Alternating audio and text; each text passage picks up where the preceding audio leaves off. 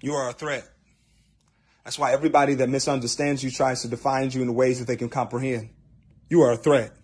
That's why everybody around you try to control you, move you, or shape you. Or they'll say things like, why are you doing this way? Because deep down inside, they're trying to figure out how powerful you can be, and understanding that everything that you have been through should have really tried to ruin you, but instead it has empowered you. You are a threat.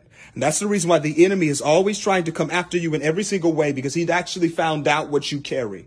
And sometimes you forget that deep down inside that you are the one that has everything that somebody else is needing. But you have forgotten who you are because so much you've been through has made you forget exactly who God has called you to be. So please understand you are a threat to the enemy, a threat to the communities that don't really understand what they're missing. You are the solution to what people have been praying for. I need you to wake up and understand.